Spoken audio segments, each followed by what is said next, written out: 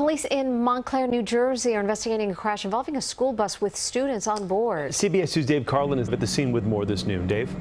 From Chopper 2, you see elementary school children and some parents huddled on Park Street near Wildwood Avenue, right across from the damaged school bus up on sidewalk, the toppled power pole, and crashed vehicle.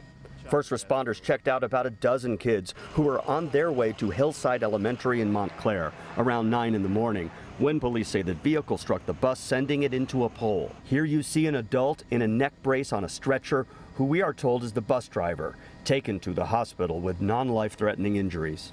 It appears that someone did not stop at a stop sign, hit our bus. Parents were notified and they were here on scene. If you're driving close to a school bus, please pay attention. After the tow truck removed the school bus, power company crews moved in, keeping the street blocked.